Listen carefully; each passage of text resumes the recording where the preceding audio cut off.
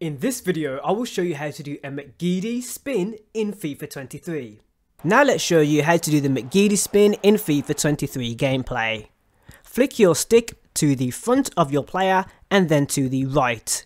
This will do the Mcgeady spin to the right.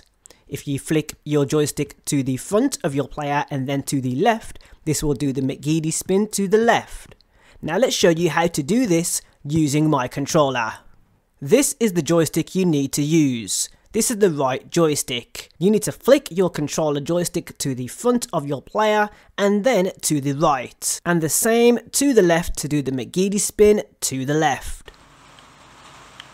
This is how you do the Mcgeady spin in FIFA 23 gameplay. Don't forget to smash subscribe for more FIFA 23 right here on the Anthony Allen YouTube channel.